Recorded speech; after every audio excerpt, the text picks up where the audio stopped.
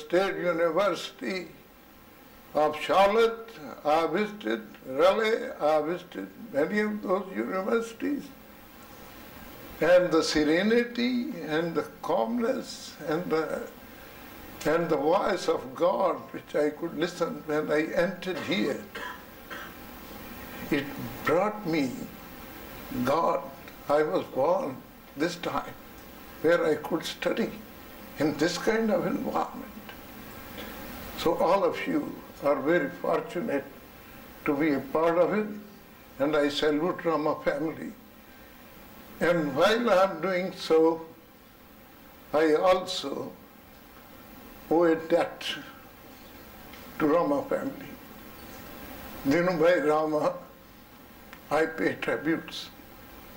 He is no more, but when he came to set up a hospitality center, a hotel here, he asked my advice. What do you think about a hotel here? I said, look, the people are very conservative, so they eat outside on the streets, laris, galas. So I don't know how the hotel will be. I didn't know he was meaning something deeper into it, because that time we were setting up a very big complex here.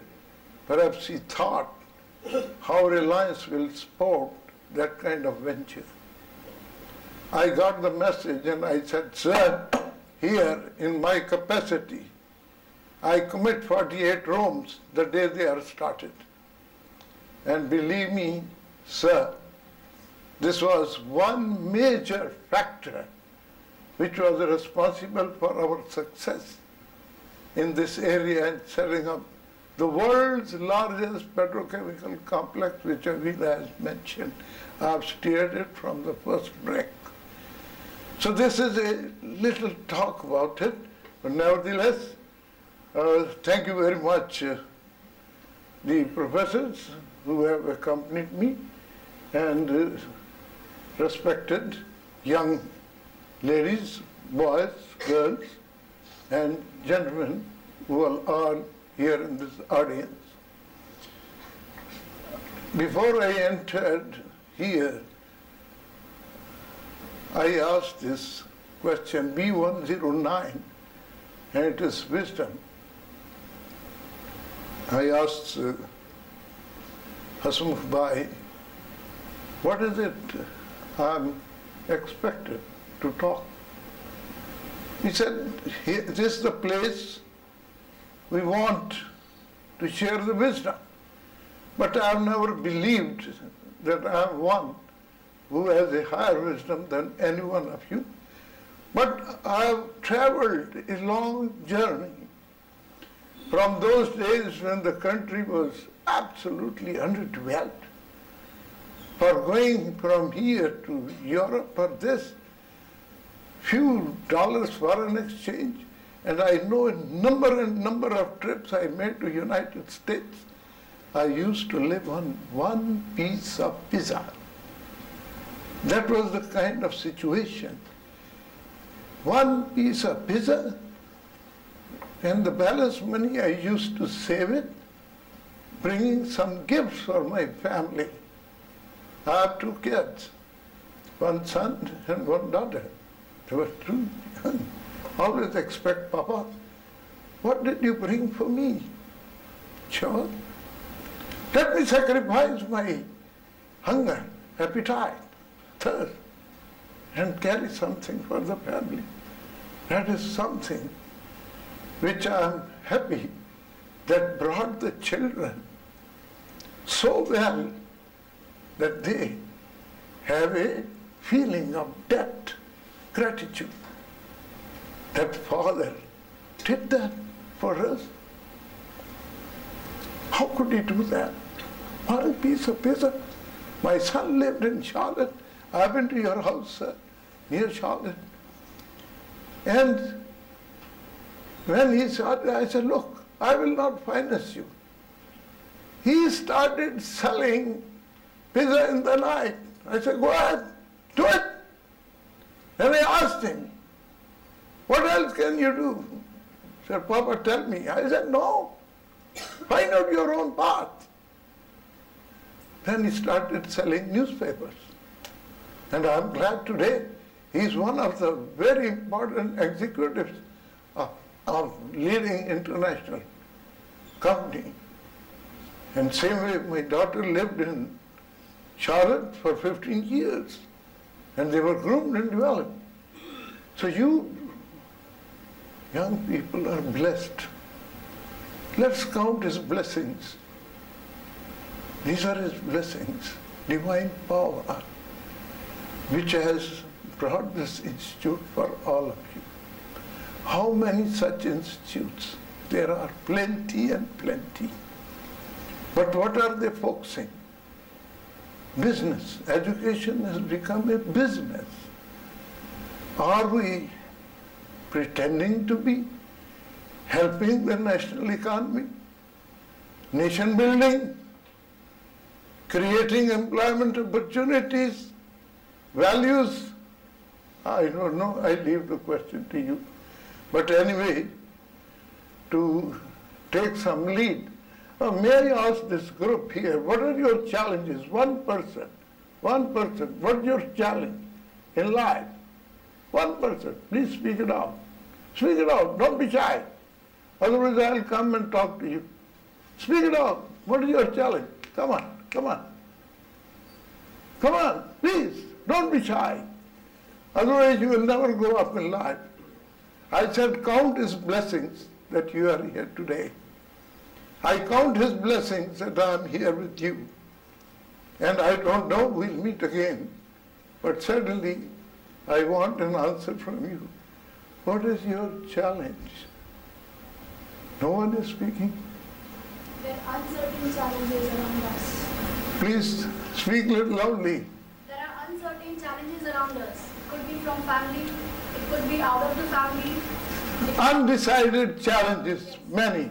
Great. This group, what is your goal? Come on. Don't disappoint me. I'm like your dad. Working out of your comfort zone. Pardon? Working out of your comfort zone. Working out of your comfort zone is your goal. Great. This group, what is your aspiration? Come on. Go ahead. Don't be shy. What is your aspiration?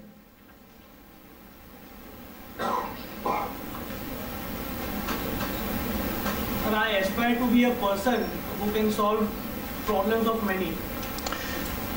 I aspire to a person who can solve problems of many. That means there is a touch of some values. Dr. Abdul Kalam was talking to a very big audience, former president, and one young girl, 10 years old maybe, walked up on the podium to him. His Excellency, I want your autograph. And as Abdul Kalam is known for his love for kids, he took her in the lap and said, yes, here is my autograph. Better tell me, what is your aspiration? What is your goal? What do you want to do in life? You know what was her answer?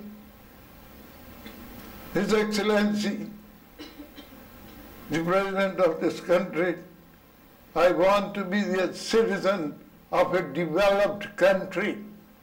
I don't want to see any poverty. I don't want to see millions of people living in shackles. I don't want to see people have no sanitation, no schools, no medical facilities. His Excellency, can your government do this? That's my aspiration. And to us, we have different kind of challenges, different kinds of goals, different kind of aspirations, but above all, is the nation, the country, which we are blessed. And it's a great country because of all, you know it very well. Whatever literature is available, whatever now. When I turn a page, your institute had followed Shri Aurobindo's philosophy, Mother's philosophy, her teachings. What are they leading us to? Make us complete citizens.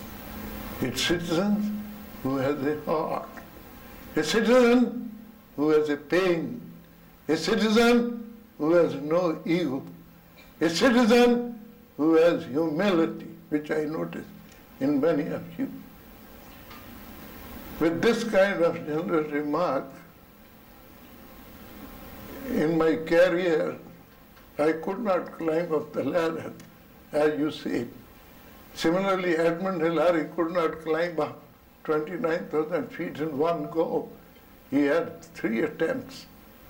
And when he went back to his home country after failure, you know, my friend, he had put a big board of Everest, and which was, he looked at the Everest.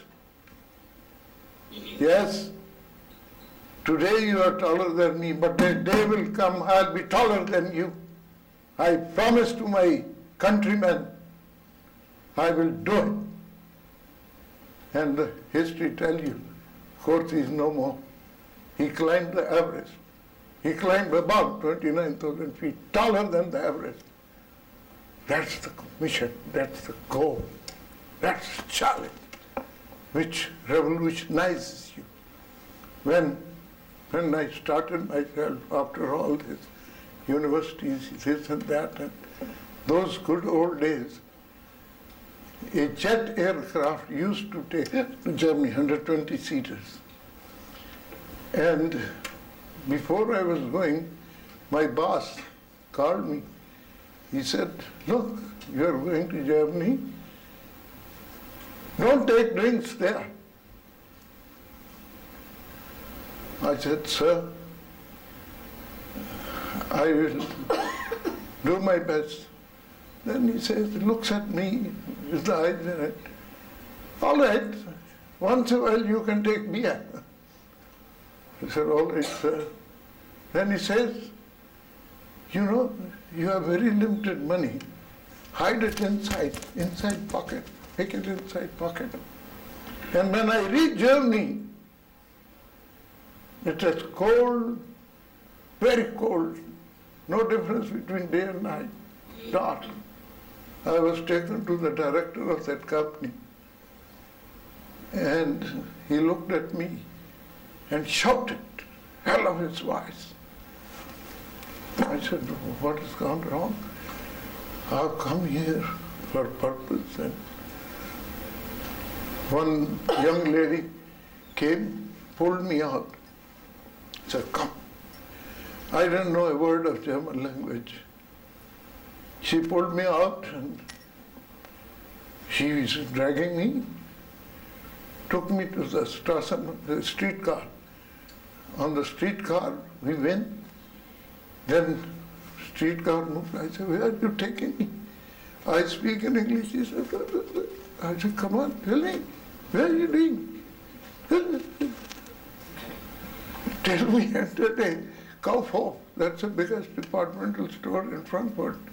Kaufhof. She took me, she says, you select an overcoat in language, in symbol. I looked at her. I said, but no money, yeah, having. Said, keep quiet, select. I picked up. Then, hand gloves. See, hand gloves. Then here, a muffler. A muffler. All that is done, and she cladded me, and then she again dragged me into the streetcar, back to his office of Dr. Miller. His name was Dr. Miller. He saw me. He gave a big smile. Yeah, no, it's okay. In his language, he said, that is the human values. A stranger, you have nothing to do me, I shall live or die. It's hot or cold. Do we have that feeling for human beings? Certainly not. Do we feel gratitude for someone who does things? Do we feel gratitude for you, sir? This nation should salute you. How many business empires are coming out and sharing their time? Leave aside the money. How does that? We are ungrateful. Another incident I will share with you. Reached the city of New York. Time was evening, 7, 8 o'clock. I was to check in that hotel. It was 70 floors or something. And got into the elevator. A person started talking to me. He was American, so no problem in conversation. Went on talking what I do, from where I have come, and all that kind of personal discussions went on and on. The elevator went 3 times up and down, and the 4th time, I said, please let me go, I have to check in. He says, I have a request. Sir, I have a request. I said, what is it? You have a drink with me. A stranger, have a drink with me. Okay? 35th floor or some floor, there is a bar or some drink. Then the bar, he proposes to me, Mr. Kohli, have you seen the city of New York? I said, I have first time come here.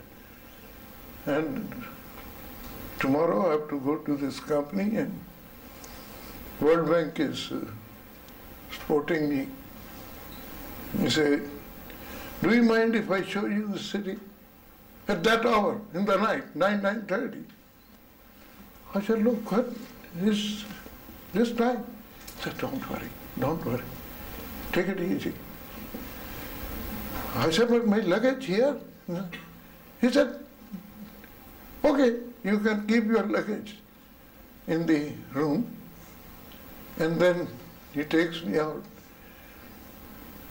I believed in taking risks in life. Ventured with him. He drove me all through the city, good streets, bad streets, all. 3:30 he brought me back. And in the morning, I went for my work. Evening I come back, 5 o'clock evening. So I asked the hotel, I want to talk to Charlie in this room. He said, Charlie? He's there in the portico. I said, what is doing there in the portico? He's in the ambulance. I said, so what?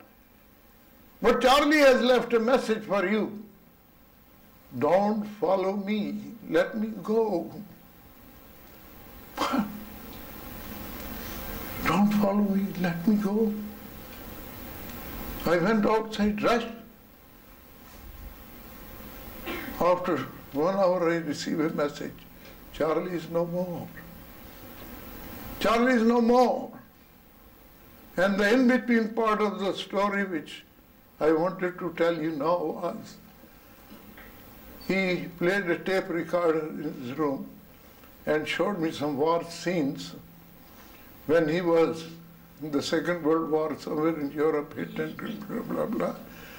And he was lifted by a man on his shoulder and brought to my room where his bullets were removed.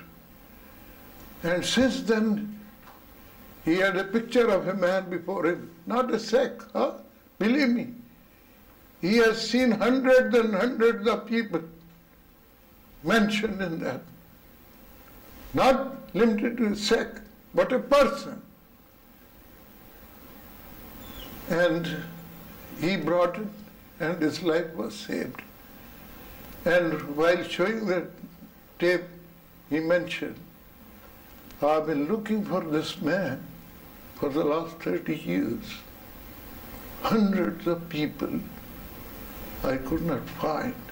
My Mohinder Singh. And today I found I wanted to pay my debt to this Mohinder Singh for saving my life. These are the values which take place in life. When you do something, after 30 years, the gratitude is being paid to someone who has no relevance. His face, his talk, his style. That's what it happens. I reached, since I've been asked to talk on this, I reached in city of Madras when I was working for the private sector, early 60s. I got down at the airport from Bombay to Madras flight, and one gentleman, Mr. Krishnamurthy, received me and drove me to a plant which was under construction. And I was sent there as a specialist. I was a young man already. The people who were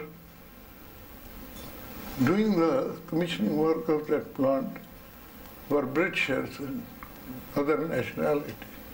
They saw me and laughed and laughed and laughed. I asked Murthy, I said, what has happened? He said, sir, my advice is you go back. I said, why? You are too young to solve this issue. There have been several foreigners who have visited and this problem could not be solved. So respectfully, don't touch here anything. That's why they are laughing at you. They are saying, young man, what the hell you? I said, look, Mr. Murthy, I've never accepted defeat in my life, good or bad. I want to work on it. You persuade them that they should allow to work on their plant. He talked to that chief of that area. He said, please, he should reconsider, he should not bugger up our unit. We are hard pressed for time.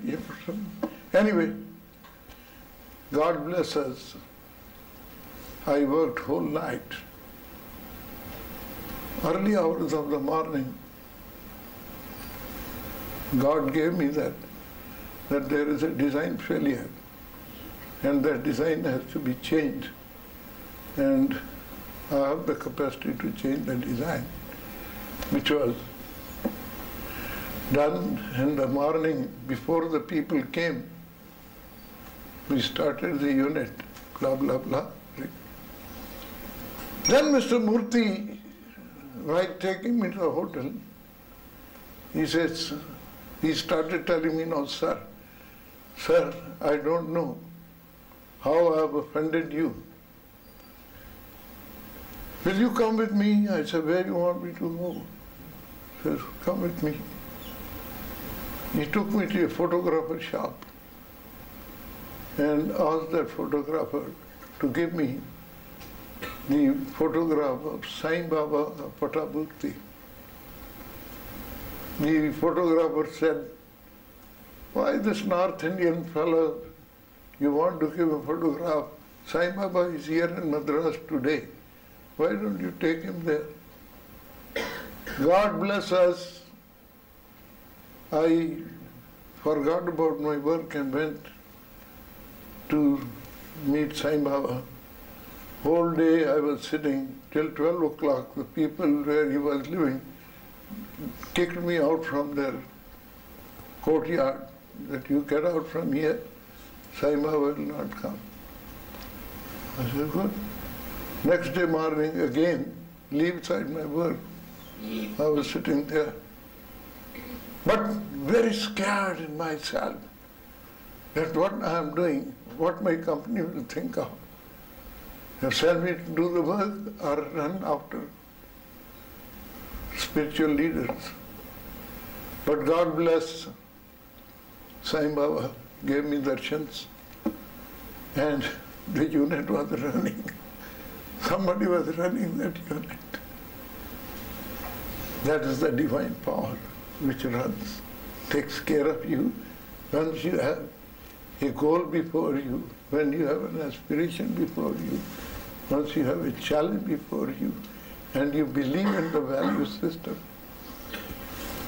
I will tell you some more stories of this style. How much time we have? We have time. 5 minutes? I was heading this neighboring industry. Dhirubhai Ambani was setting up a large complex, investing with money. So that Bhumi Pujan was to be done in this. Shekhar knows the story. In that Bhumi Pujan, I being the neighbor was called, otherwise there was entire family, nobody else. So I was sitting with Dhirubhai and Mr. Mukesh Ambani and his wife Nita performed the puja, came to Father Dhirubhai. What a culture in this state. Believe me, they came and Mukesh Bhai, a graduate from Stanford, touched Father's feet. I immediately got up and went behind. It was very embarrassing for me. And next moment I see Nita Bhai also coming and touching Dhirubhai's feet. When I saw this happening, I had nothing to do with this company, nothing, except that I was a neighbor. And I thought to myself, what a culture it is, where they are not forgetting the debt of parents that parents have given me. That is what it is. All this. So if at all I can help their project, I will not hesitate to do it. While being outside, I used to extend whatever help is needed. And one day I get a call from Dhirubhai Ambani.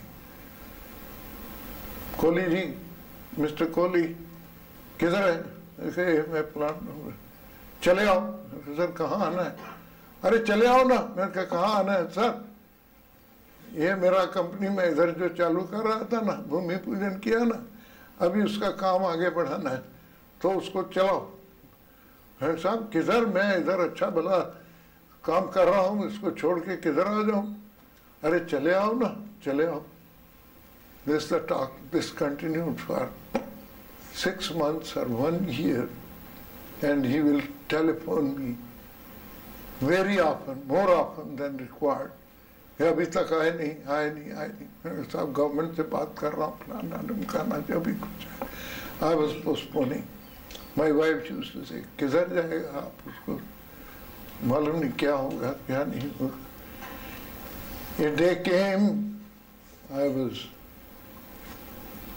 there, left this place, went to join him, and I said, sir, my only objective is, his people asked me what salary I want. I said, whatever you pay to the people, you pay me. I'm not, no, you may have requirement, this and that. I said, I have no requirement except I want to contribute to the nation. I'll be having a challenge to build the world's largest petrochemical complex, and I will do it. I don't think I had ever seen a difference between day and night. And that is the reason when Hamida and Sekhan has talked about 160 awards, not for me by my face or something, contribution to the society, contribution to the nation. making new benchmarking standards worldwide. We don't believe it. That knowledge is the monopoly of people living across the seas. We have enough potential. Dhirubhai used to say to all of you young people, they are the powerhouse of this country. What they need is a trigger. If the trigger, I use the word, what is it, you don't have energy? Then I was wishing you good morning. You are the source, you are the fuel for the national growth. Country will come up with your soul stirring, giving values to what you are able to do. And there is no limit to any growth. It's in your health. It's in yourself. It is the approach which you take. People talk of Dhirubhai Ambani's. I've worked very closely with this gentleman, very closely. I had drinks with this gentleman. But I used to ask him, even he had a paralytic attack in 86. He didn't leave his goal. I said, sir, आप क्यों करता है इतना? मेरे से लोग जानते हैं मैं आपके नजदीक हूँ, पूछते हैं कि साहब को समझाओ क्यों ये झमेला करता है? सर आप क्यों ये सब करते? अरे समझते हो यार, हैं? मैं दुनिया में सबसे बड़ा बनाना है और बना के रहूंगा. And the day came, in how many areas he is number one in the world. Look at his 30 years growth. How much? Today, already in 3 quarters, $52 million of revenue, 300,000 crores of revenue. Exports up, 150,000 crores export. There was the time when I came here, we used to bring things coming from Japan, from here, from there. And here is the time where containers, hundreds of containers on these roads are moving, going to any part of the world. Who changes it? If there is a difference, there is no difference between him or Bill Gates or Ratan Tata or all of them. It's the approach which is followed, entrepreneurship. But if the academia, this theme was being talked about, if the universities, don't mind it, please. This, not me I'm saying. The general feeling about the universities is the mass production of people, graduates. Now, somebody said that graduation degree is worse than a cinema ticket. A cinema ticket you buy, you are assured of seeing a good movie.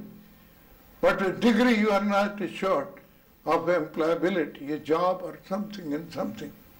Why is this happening? This maybe we'll talk little later, not to disturb you. But Peter Drucker also, a great human scientist, used to say that our business schools, I found you have different values, different systems, are producing clerks. Why is that statement made by a man of his caliber? It was for the reason education or graduation is not for social stigma. That my family or when I get married, you should say that I have a degree, I have a diploma, I have this, I have that. What values I have built in myself which makes me a better citizen and better entrepreneur in a state where every second person is an entrepreneur. And with your background of what you are getting here, I think you have a whole world is open to you. Look at the Look at this. Again I come back to Dhirubhai Ambani himself. He never went to any university. He never. His father told him, look, I have 5 children. I cannot afford you. You earn. He would not get a job. But what he thought? Left India, jumped on a carrier ship, went to Eden. 8 years he struggled, entrepreneurship. Because he had a desire in him that I have to do it. I have to feed my family by entrepreneurship. While working, he used to melt the silver coins and sell them as a silver. Learned all trading businesses. So same way, if along with this, whatever you learn, you develop the habit of learning many more things. This is why today's, when we talk of knowledge economy, we talk of IT people and internet and blah, blah, blah, all that. Each sector creates more jobs in the infrastructure. If people do not want to be entrepreneurs, they can get into those areas provided they learn themselves, not depend on the institutions and otherwise, but you have to spend the time which you invest today, it will give you the returns tomorrow. If we spend our time, waste our time in many other areas which are not very relevant to your work, this is what you will get. So this life is full of equations. You will balance it. What you sow, so you reap. Whatever are your karma today, you like it or don't like it, it will come before you today or tomorrow. When men like Dhirubhai, lakhs and lakhs of people got shares and jobs, opportunities, now his company, how many places, what businesses, growth, phenomenal growth. It doesn't happen by itself. This world also doesn't run without his blessings, divine power. Nothing. Same way, no business without a proper approach runs that. So in that business also, you will be directly or indirectly someday involved in it. And then if you have your own commitment that for whomsoever I am working, I have to make it a success. There is no question. Once you enter here, then don't talk about it.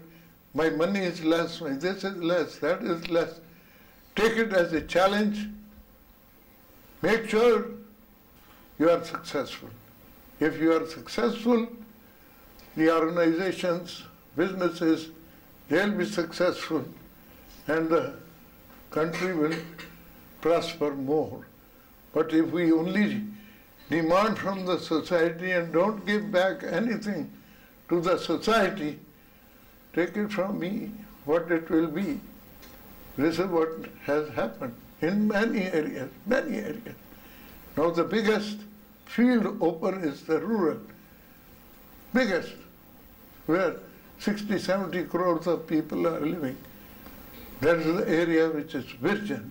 People can walk in that area in many ways. Let's see what happens.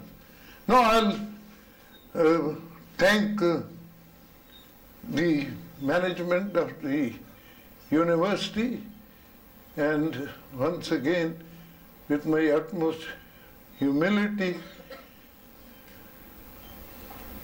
say to each one of you, appeal to each one of you to think of your state, your nation, your families, so that all of them prosper and give us a better nation as compared to others. And we are sure of achieving it.